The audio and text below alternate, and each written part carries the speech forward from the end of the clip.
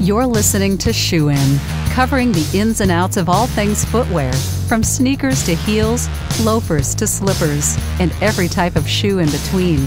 Brought to you by the FDRA, the Footwear Industries Association focused on retail, trade, politics, and fashion, helping create and enhance conversations on all things footwear. Cuckoo! Welcome back to the show, folks. Shoe In Show. Thanks for joining us again. At this point, we're past Labor Day. We are looking, you may not want to, but we're looking at holidays now. Oh my gosh. We're shifting from back to school.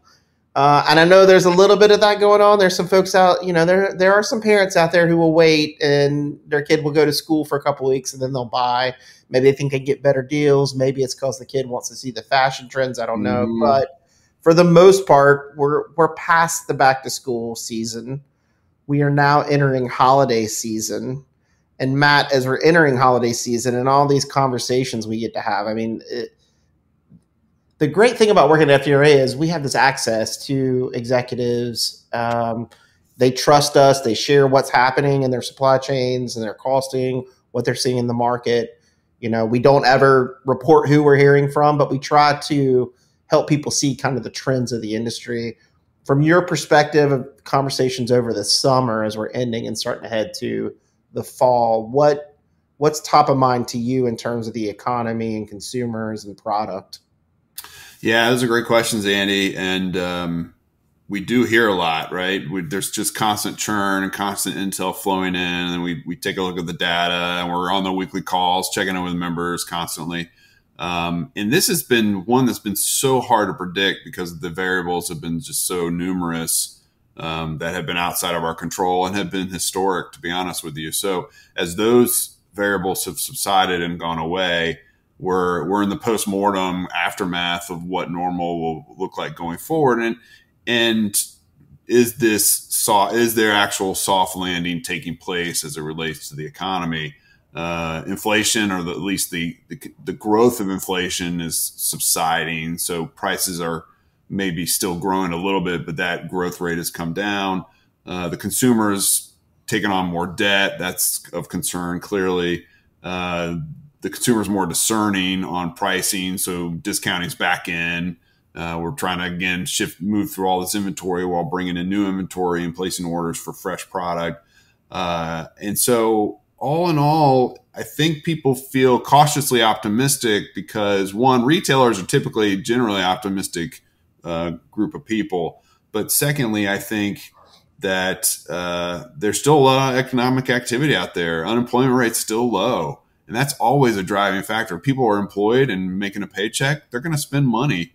And so that's the thing that's hard to forecast, Andy. It's really the other shoe has not dropped. Let's use a shoe pun and just say we've all been waiting for the shoe to drop. It hasn't dropped, economically speaking. And so we're in this environment of like, are we out of the wood? To quote Taylor Swift, because it was a summer Taylor, are we out of the woods? Are we out of the woods? Right. So that's the question. Yeah. I don't know. What was that other song she did? Like Summer Chaos or something, or Cruel Summer?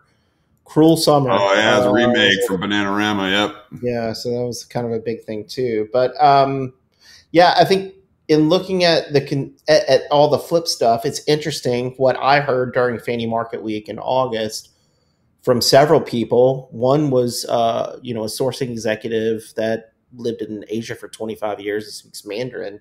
But the hunger of Chinese companies to get business, there's no resistance to pushing back on price and negotiating now, right? Like, so orders are way down, and we see that in the numbers that are, all the inventory that's flowing into the U.S. from all over the world is down. So, there's this huge deflationary effect that's happening in our supply chains where we saw huge cost increases. Now it's not even flat, and it's going down. And we see that with input costs. We see that with negotiation with the factories. The cost for shipping is down.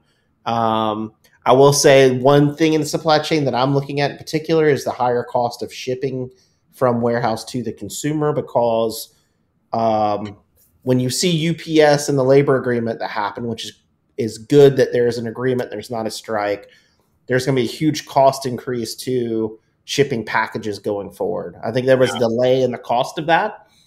We see it in the holidays, so that's definitely coming up again, where we talked about it every single holiday since COVID, where it's like the holiday surcharge from FedEx, UPS, even the Postal Service is always higher. And the reason for that is that there's something like, it starts in November, but there's like 1 million packages shortage per day compounding, where we don't have enough delivery drivers to deliver all these packages to the houses. So things get stacked up in that way. And that might continue, but the cost for that will increase because labor and wages have gone up. So wages going up's been a good thing, to your point, right? Employment's almost full in terms of what economists expect. Yeah. Wages have gone up, which is good. So there's more spending, power in the pocket. Inflation's tapered down. And I would say too, the kind of hidden thing that people don't think about is house equity. So like there's housing prices went up so high. Gary always talks about housing, our economists. Like, it's such a bellwether, because once you buy a house, you got to buy all the stuff for it.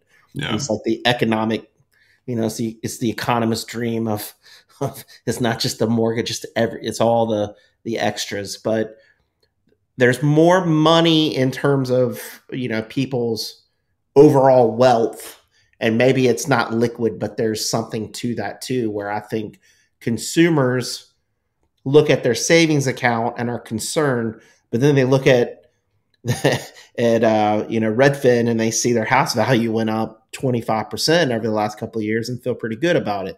So I think in terms of like this behavior, consumer mindset, they're getting paid more money.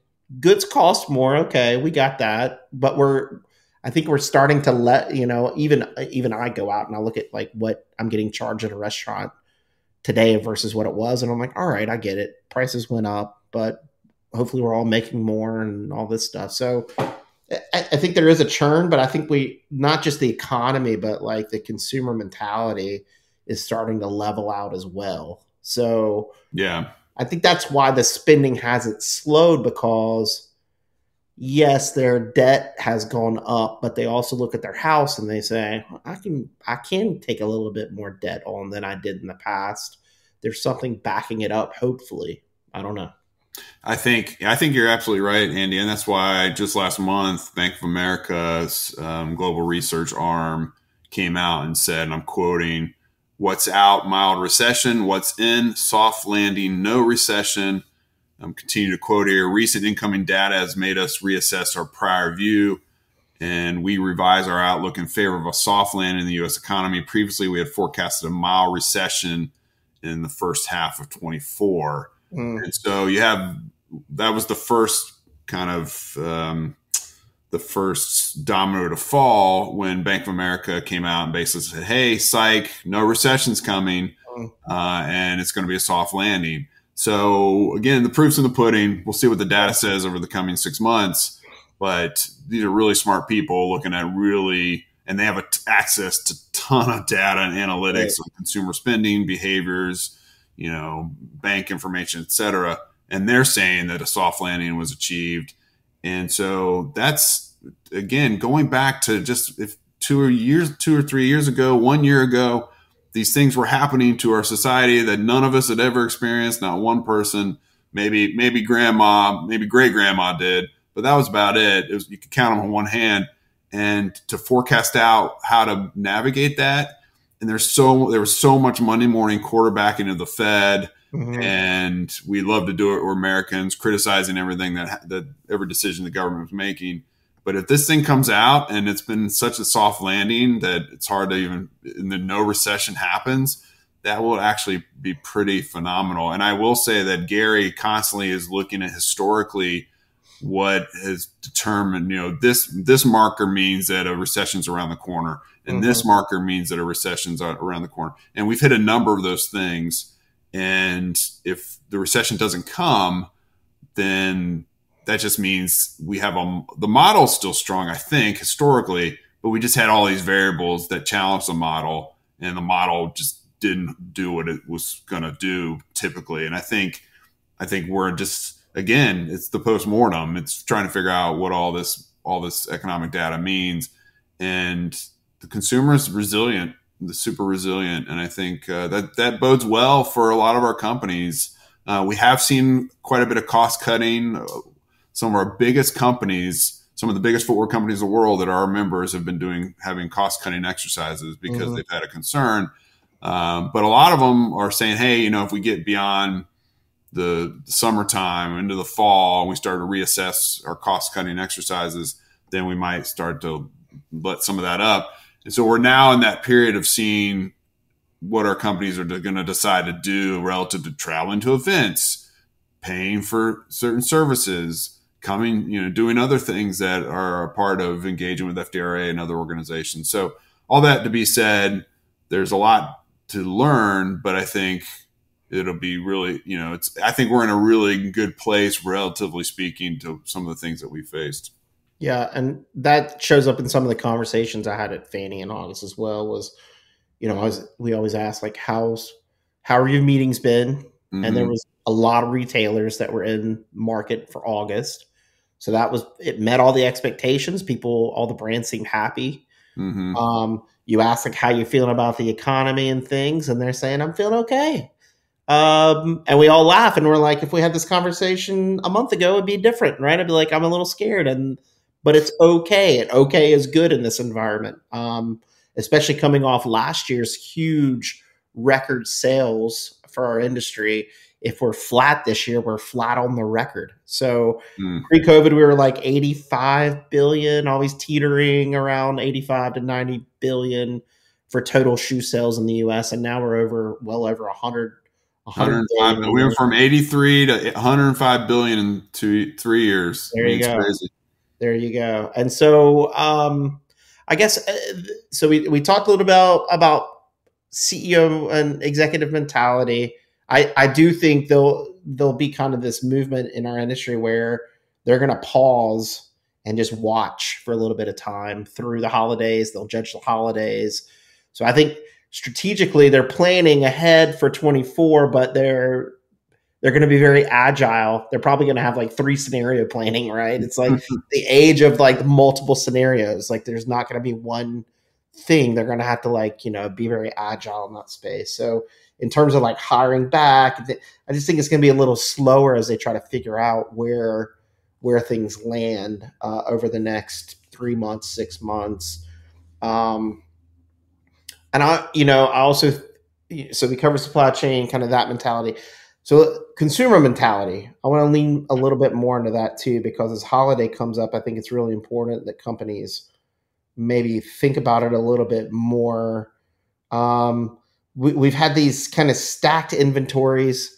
I mean, you can just do it. Anybody can do it. You walk in and you'll see, like, and I'm not going to mention brands, but you have 500 boxes in a store of one brand, right? Mm-hmm. It's obvious that there's stale product. And bringing that in starts to have the discounting. And then the discounting brings in this mentality where I think holiday 2023 is going to look like it did maybe 2019, where there's going to be, you need a sale. It's not going to be like last year. You're going to have if you don't have a big red sign that says sale, they're not going to walk into the store. So I think people from the merchandising standpoint and store standpoint need to look at that and figure out, like, how do we extend the full price longer before we start that process? How do we market that? And then against that, I do want to lean into we did a back to school sales survey. And you can go on, if you remember, you can go in and take a look at that. Obviously like we said, we're a little past back to school, but we did that in July just to ask families. We asked 1,000 families across the US what they were going to be thinking about for back to school. And I think that still informs the mindset, maybe not the actual spend data, but the mindset data will inform that of what we're going to see. So the first question that was really interesting that we asked Matt was, do you plan on using social media like Instagram and Facebook to help research and assist in your back to school shopping? So are you going to go online and see what's hot? Are your kids going to look at what's hot? And is that going to influence whether you go and buy something that's more on trend? Mm-hmm. And in 2022, 61% said, yeah, I'm going to go in there and take a look to see what's hot before we go out and start making purchases. This year, that dropped to 52%. It's almost an even split. That tells me that for me, my gut, I read that instantly and I think snap. Like that means they're looking at price.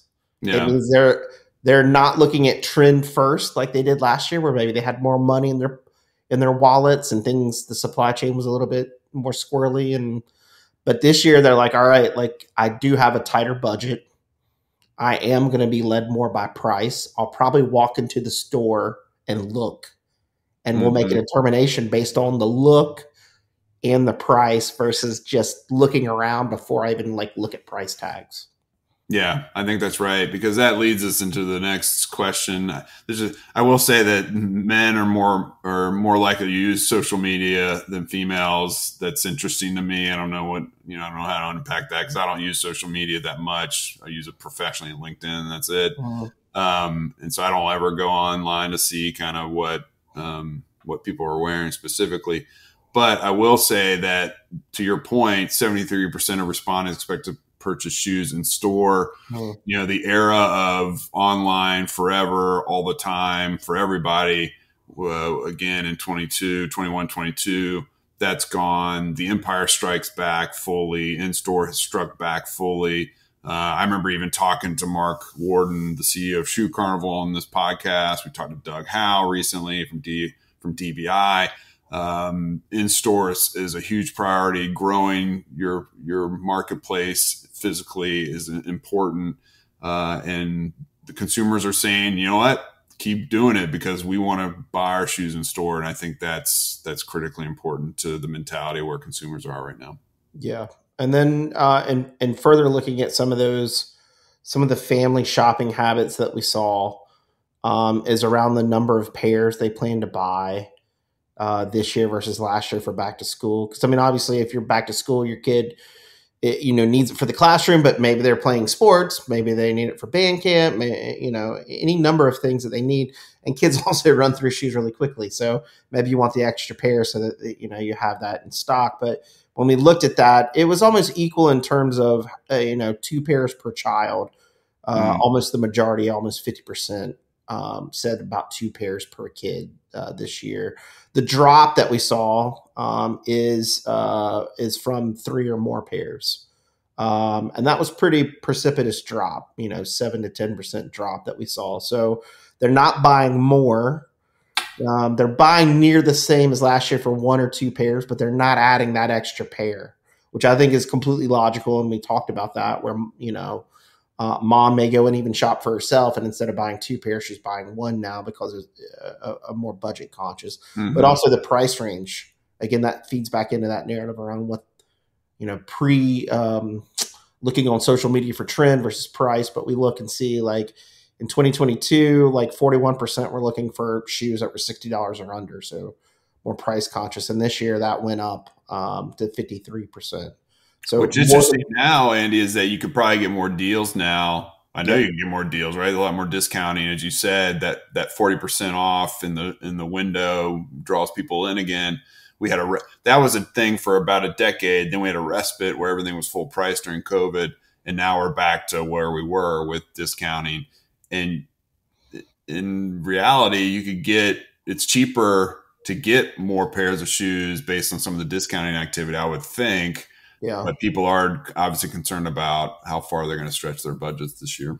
Yeah. And then the last point that I'll point to this is because it will lead us into the holiday. I've said it, I think I said it last year because I think a lot about this. Seasonally, there's some kind of cognitive switch in consumers where when the heat dissipates and you start to feel a little bit of a cold wind, like that's the end of summer, and you kind of peel back, and that changes, I think, consumer behavior a little bit. In the summer, we're out more, we're traveling, we're doing that stuff. When you start to hit post Labor Day, the kids are back in school. There's more of a fixed schedule. You're not out as much. In terms of our industry, hopefully you're saving that money. I think what will be interesting, and I would say from my perspective, executives that are planning ahead should look at travel industry. Meaning, like, what's happening with hotels or with planes? Are Americans still spending in that space, or are they constraining themselves in the fall compared to the summer? Mm-hmm. And if that is the case, that means that they are hoarding more money instead of just freely spending it. And possibly for shoes, that's a good thing, I would argue. I don't think it's, I think it's, part of saving a little bit of money from September, October, and then hitting into the holidays. If they do that, they may have more, pay down more debt, have more spending power for the holidays. And I think holidays this year, my personal opinion, will do quite well for footwear, like quite well in this environment, like 2%, 3% growth. Would be my estimate. And some people are going to, and I'm optimistic on that. Some people are going to say it'll be flat. But what tells me that a little bit is one of the last questions we asked these families. And it was, even with all these price kind of indicators that we see, right? They're spending less per pair, they're buying less pairs, they're more price conscious. Are you planning on spending more for back to school shoes this year than last year? Mm-hmm. And it's an interesting question because last year, obviously, there was no discounting really. There was like limited inventory.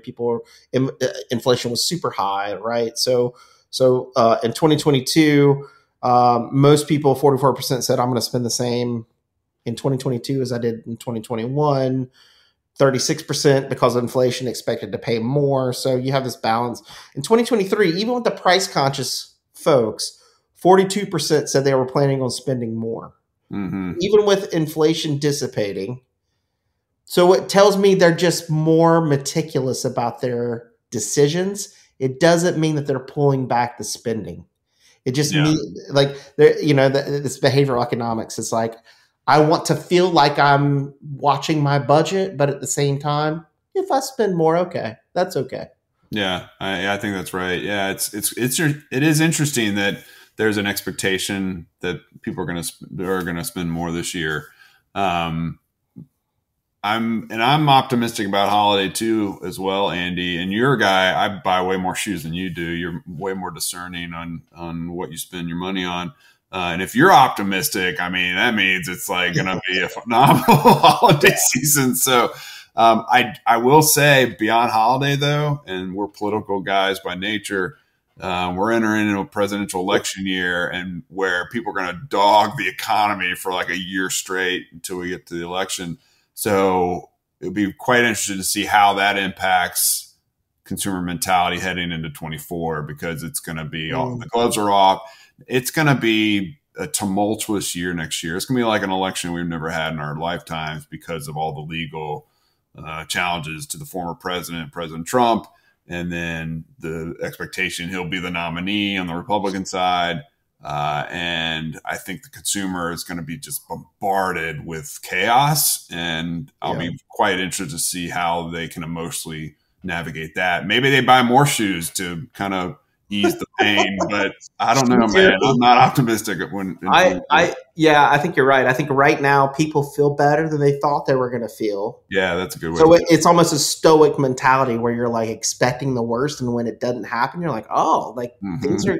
So there's a euphoria that's probably more than what we should have, in the economy of happiness. Like people should be I think people should be more cautious than they are, which is a good thing for sales, right? Like that's a good thing for sales.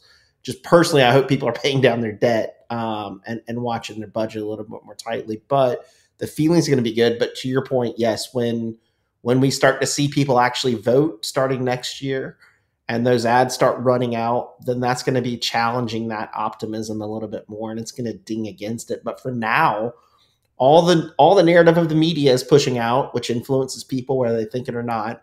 And they're in their mind, like it's all positive stuff that's being talked about. Yeah. Flat is positive, right? So we have that.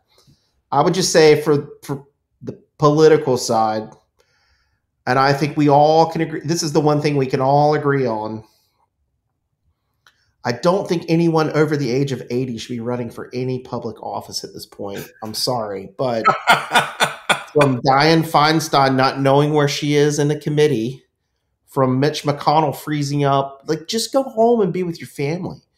But also just Trump and Biden are also really old guys. But Trump may argue he has more like vitality or something like that, but like age is a funny thing. vitality doesn't matter, but age all of a sudden can shift really quickly on you, right? Like as you get older. So I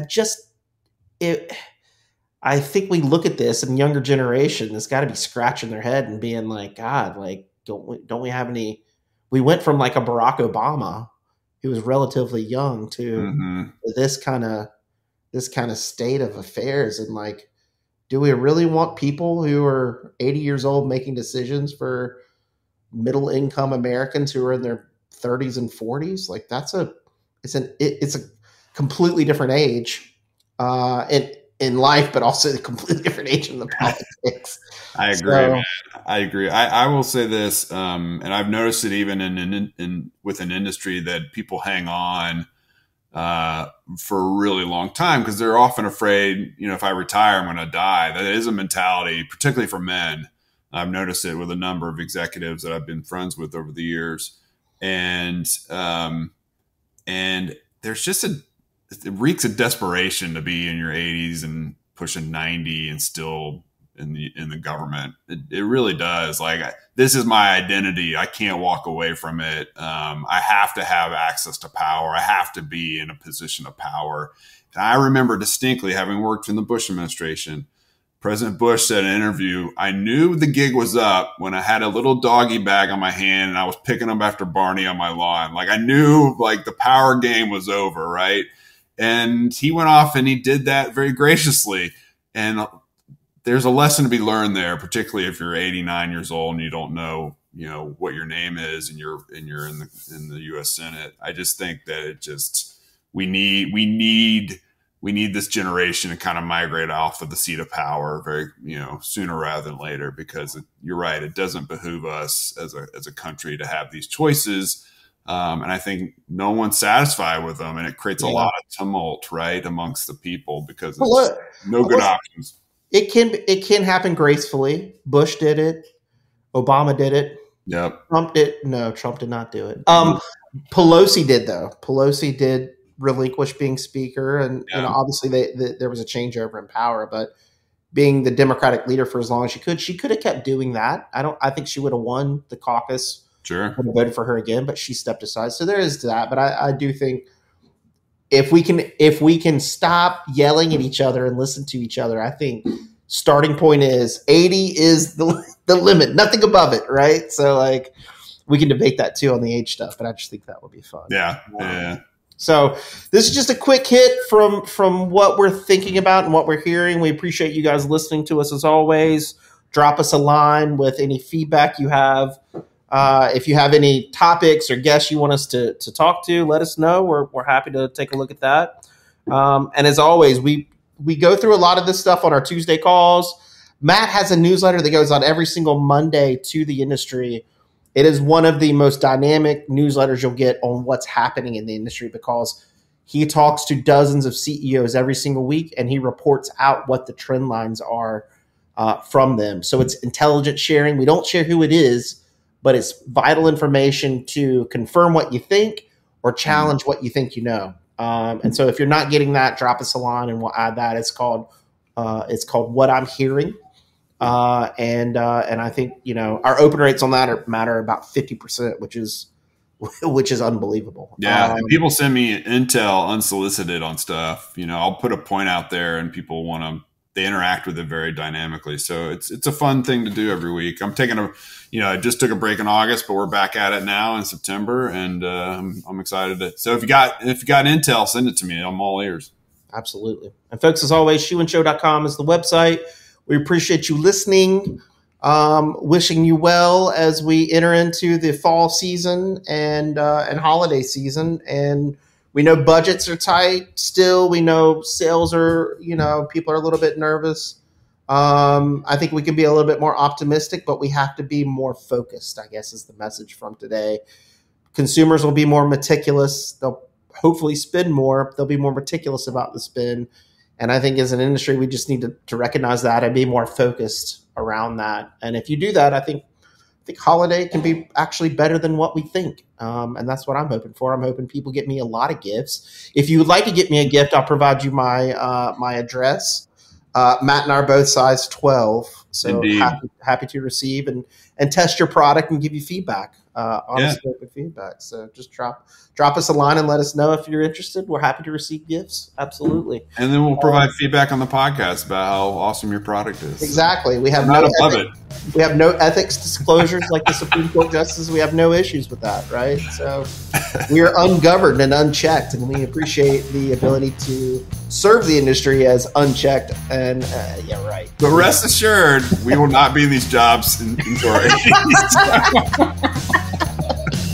All right, folks. Thanks for listening. As always, Shoe In is out. Shoe In has been brought to you by the FDRA, the Footwear Industries Association focused on retail, trade, politics, and fashion, helping create and enhance conversations on all things footwear. For information about FDRA, visit fdra.org.